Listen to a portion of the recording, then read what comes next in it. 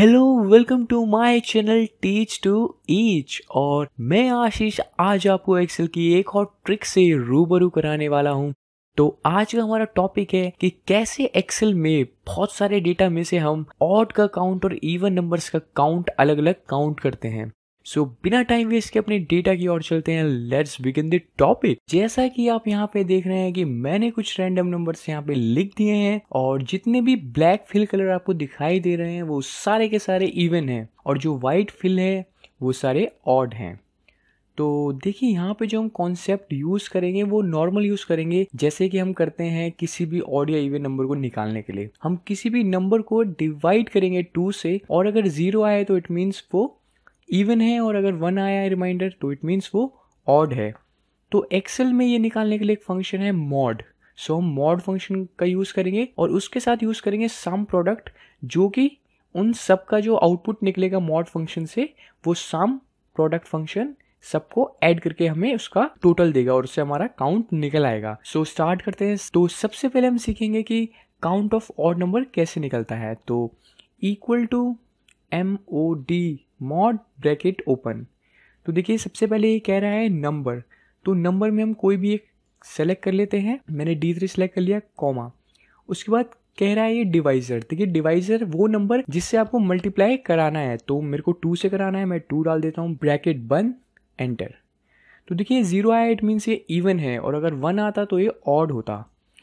अब एक चीज़ देखिए, मेरे को यहाँ पे एक सेल नहीं, मेरे को एक मल्टीपल सेल पे काम करना है और मॉड एक साथ उन पे वर्क नहीं कर पाएगा। ओके, तो मैं इसे हटा लेता हूँ और मैं पूरी रेंज सेलेक्ट कर लेता हूँ और इसके आगे मॉड के आगे हम सम प्रोडक्ट फंक्शन यूज़ करेंगे, SUMP। ये सम प्रोडक्ट आ गया, मैं टैब दबा देता हूँ और देखिए ये मेरा फॉर्मूला पूरा हो गया। मैं आपको समझाता हूँ कि ये कैसे कैसे चलेगा।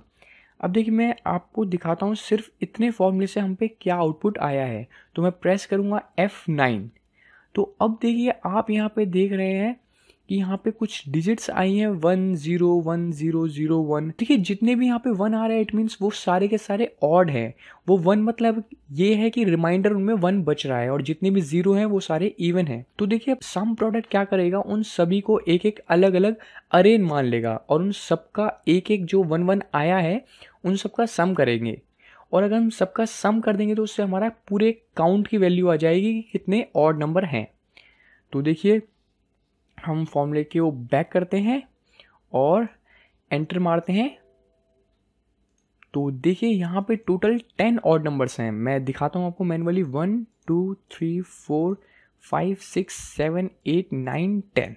ओके, तो आप समझ गए होंगे कैसे चलता है।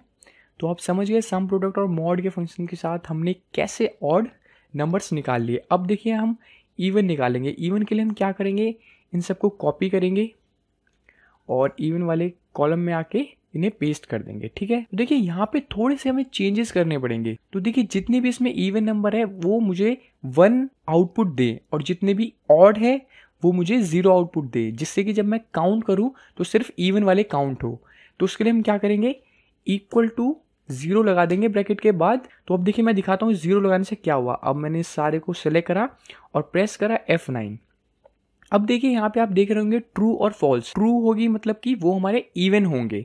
तो अब देखिए यहाँ से हमें ट्रू फॉल्स मिल गया। अब हम बैक जाते हैं, ठीक है, और अब देखिए ट्रू फॉल्स को सम प्रोडक्ट जो फंक्शन है वो काउंट तो नहीं कर पाएगा। तो इसका मतलब हमें इसे कन्वर्ट करना पड़ेगा। जितने भी ट्रू हैं उसे हम 1 में कन्वर्ट करेंगे और जितने भी 0 हैं उसे फॉल्स में। तो इसके लिए हम क्या करेंगे, देखिए एक्सेल में एक और मैं आपको एक टिप दे देता हूँ कि जो डबल डैश होता है वो यूज होता है ट्रू और फॉल्स को 1 और 0 में कन्वर्ट करने के लिए। इस डैश को हम डबल हाइफन भी कहते हैं और डबल नेगेटिव साइन भी कहते हैं। तो देखिए मैं ये डबल हाइफन डालता हूँ और इसको ब्रैकेट ओपन कर देता हूँ जिससे मॉड फंक्शन का अलग वर्क करे। तो देखिए मैं अब इस पूरे को सेलेक्ट करता हूँ और F9 प्रेस करता हूँ। तो देखिए अब यहाँ आपको जो ट्रू फॉल्स दिखाई दे रहे थे वो 1 और 0 में कन्वर्ट हो गए हैं। तो अब जो ट्रू वाले हैं वो 1 हो गए हैं, जो फॉल्स थे वो 0 हो गए हैं। तो अब सम प्रोडक्ट इजीली सारे 1 को काउंट कर लेगा और हमें आउटपुट देगा कि टोटल इवन नंबर कितने हैं। तो मैं एंटर मारता हूँ। तो देखिए 10। मान लीजिए मैं किसी और नंबर को इवन बना देता हूँ, मैं इसको 81 को 80 बना देता हूँ। तो देखिए चेंजेस आएंगे। तो देखिए हमारे इवन 11 हो गए हैं और ऑड 9 हो गए हैं। तो अब आपको समझ आ गया होगा कि यहाँ पे हमने सम प्रोडक्ट और डबल जो डैश है उस फॉर्मूले को क्यों यूज़ करा। आज का टॉपिक यहीं ख़त्म होता है। आई होप आज का टॉपिक आपको अच्छा लगा हो और ये भी बहुत इंपॉर्टेंट टॉपिक था। अगर आपको ये वीडियो अच्छी लगी है तो प्लीज़ कमेंट करना, लाइक करना ना भूलें। मैं और भी आगे आगे अच्छी से अच्छी वीडियो बनाने की कोशिश करूँगा। और अगर आपको ये शीट चाहिए तो आप अपनी मेल ID मेरे को कमेंट बॉक्स में दें। आज के लिए इतना ही। So thanks for watching my video and stay tuned with me. Bye bye.